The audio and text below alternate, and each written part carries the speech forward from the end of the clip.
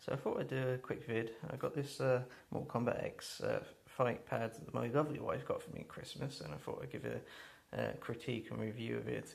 Now, out of all the fight pads I've used, and to be honest, I only really use fight pads when I can, because joysticks, I've tried 20 plus years of trying, and nah, not for me. Fight pads, for what I use now, my favourite so far is probably this one. Mad Catz Street Fighter 4 Fight Pad. Although I did have the Street Fighter X Tekken pad, but it's for the PlayStation 3, and I think that way, if I could get the Xbox 360 version of that, I think that may be my favourite. You know, trouble is, all these fight pads I've used the Horrifying Command, and I think I've used a couple of them. They all have problems, and there's so much that can improve on. Now, the Horrifying Commander, I thought it held well in the hand. It was responsive, but I just did not like that D-pad. It's kind of reminded me of the PlayStation 4 pad. It felt similar to this, and my thumbs would get very, very sore. I think my favourite D-pad is probably the floating D-pad. I do like the Xbox One though.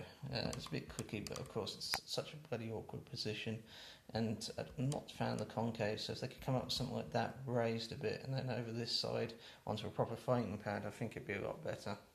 And that was the MKX fight pad. Now the D-pad is kind of similar to the Xbox One, not as clicky though, and doesn't feel quite as pronounced as the Xbox One pad, and that does sometimes cause a problem, because when I've used it a lot, I find my fingers slide off very, very easy, and actually my thumb starts to get a bit numb after a while, and I kind of lose where the D-pad is. It's a bit weird. That kind of happens to me with a lot of these cross D-pads as well.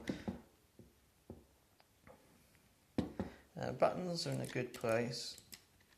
A bit rattly compared to the Mad Catz ones, but still not too bad at all. Got a trigger, nice clicky trigger there, that's pretty good. Not too sure why they put these two buttons up here. That just seemed a bit odd. Granted, you're probably not going to use it regularly, but you'd have thought they'd put it here somewhere. So, as far as it feels in the hand, it does feel very good. It's got a weird texture, and it actually feels really good. It kind of like, it's a texture illusion. It feels soft, but it isn't really. It's just the way it's textured. It feels good on this hand with the D-pad, but as I said, because the D-pad isn't quite clicky enough and raised enough, and it's very, very easy to slide off. I do wish I had the floating D-pad of this, but when you hold it on this side, it is a bit different, because it doesn't fill up the entire hand, so you have to kind of move it around. So you can see it's only about halfway down my hand at the moment, so it can be a bit awkward. With the Mad Catz, it feels like your hand is actually resting into it, which I do actually like. So yeah, if they do another version, probably extend that a bit just to make it more comfortable.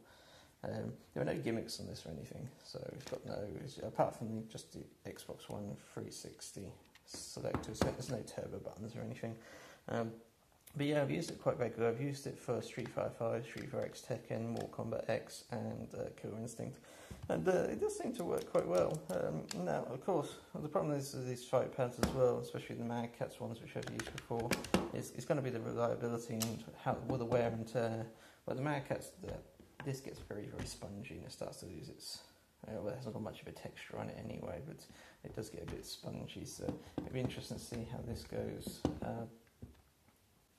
But yeah, I think in the end though, with the fight pads, I'm going to see if I can get a modded Sega Saturn or a Genesis 6 button one, just to give that a try, because my memory is very, very vague of those, but I seem to recall there being some of the best pads, but that's been years ago, so I might give them a try. But yeah, I'll probably use this one as my equal main, as well as this one, so do recommend it, but it's going to be one of those try before you buy, because a lot of the things that I don't like, or the things I do like, may just be down to personal taste.